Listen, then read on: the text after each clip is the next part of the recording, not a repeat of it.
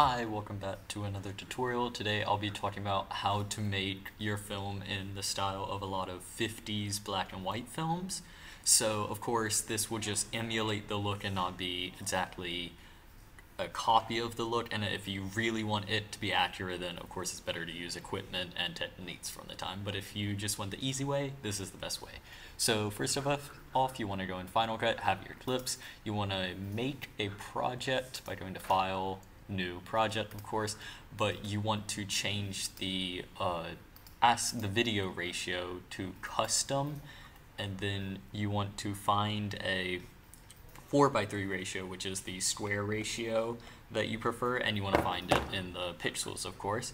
And the one I'm going to be using is 1024 by 1024 by 768, and that's just one that I found to work well and be a generally good size. So after you have that in, then you'll want to drag your clips, and I'm just going to drag the video into your timeline. And then once you have it there, oh sorry, I had to detach the audio, delete that, of course if you're using the audio. And then you want to go to the filters, and you want to grab 3 different filters, and you want to do it in this order too, which is the custom LUTs, which I showed how to install in the last video.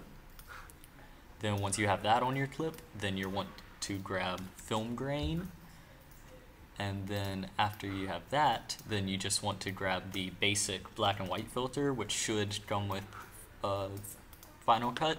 And then once you have all of those, then you want to go to film grain. I prefer the realistic grain, and I like to cut it to around 50 to 70. Then the black and white, you just want to make sure it's on 100, and then you'll see that you have your LUT on none. And then this is where I really like to be able to customize a lot, and the ones I found to work really well are the 70s, Kobe 3, and a lot of the film looks, and they just help get the contrast on your video a lot more similar to those old films. Of course you can adjust it a bit more.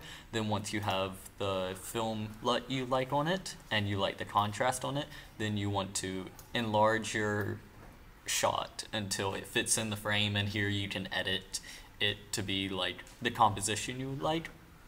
And then once you click that, you just click done. Then I really like to go and edit the exposure a bit more, because you'll see that a lot of old 50s films really only have 3 colors of grays, which is the really dark blacks, which are very close to black, or super dark gray, and then a kind of medium gray, and then a really bright white. So I really like to have kind of the extremes on the color board.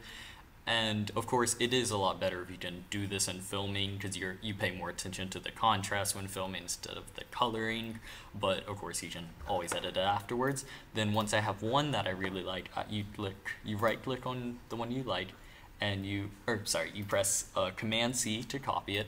Then you want to select the rest of yours, click edit, paste attributes, and then you just want to paste the effects but none of the transform, and I prefer to get rid of the color board just so I can edit that exposure later. Then you have it all the rest of your clips. And since you are relying a lot less on color, you have to pay a lot more attention to the contrast in the image. So here, even though it is the exact same as the others, I have to lower it a lot more to get it to look even similar. And then of course here, since I relied a lot more on color when taking this shot, it's a lot harder to see the contrast.